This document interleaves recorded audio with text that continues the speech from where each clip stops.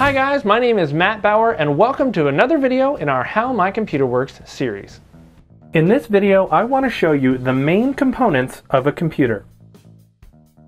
These components are the power supply, CPU or processor, RAM, that's random access memory, optical drive, this is the CD or DVD or Blu-ray drive, motherboard, dedicated video card, and of course, the hard drive. In a laptop, several of these components are already built into the motherboard. The CPU or processor is actually a little smaller than a saltine cracker, but serves as the main brain of your computer, constantly moving data from one place to another and calculating all kinds of things on your screen and in the background. The RAM, or random access memory, acts as the short-term memory in your computer. Everything you see on your screen from startup to shutdown is stored in RAM for quick access and manipulation. The hard drive acts as the long-term memory in your computer.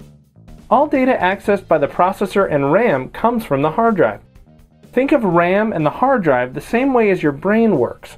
For example, let's say you're telling someone a story about your life, but before you start telling the story, you need to temporarily copy it from your long-term memory to your short-term memory, so all the words are there and are easily accessible. The optical disk drive is a way for the computer to receive information from a CD, DVD, Blu-ray, or other type of optical media. The video card is responsible for displaying everything you see on your screen. Depending on how complex the images are on the screen, the video card must flex its digital muscle to display them as smoothly as possible. The power supply is responsible for, you guessed it, supplying power to all the components inside the computer. Finally, the motherboard is the main circuit board of sorts in that every component is connected to it either directly or through a cable. The hard drive and optical disk drives connect here, the RAM is placed here, the power supply connects here and here, the video card connects here, and the CPU or processor is placed here. Those are all the main components inside a computer.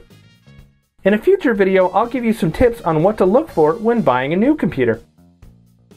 If you have any training, suggestions, or comments, I'd love to hear from you, so go ahead and send me an email at training@mycomputerworks.com. You can also subscribe to our YouTube videos by clicking the subscribe link above any one of our YouTube videos. You can also check out my blog by going to mycomputerworks.com/BauerBlog or by clicking the link on our homepage. Feel free to check us out on Twitter or Facebook by clicking the links in the More Info section below this video. If you have any questions about My Computer Works or would like to know more information about our services, go ahead and give us a call at the number you see below, or just visit us online at mycomputerworks.com. My name is Matt Bauer. Thanks so much for watching, and we'll see you next time.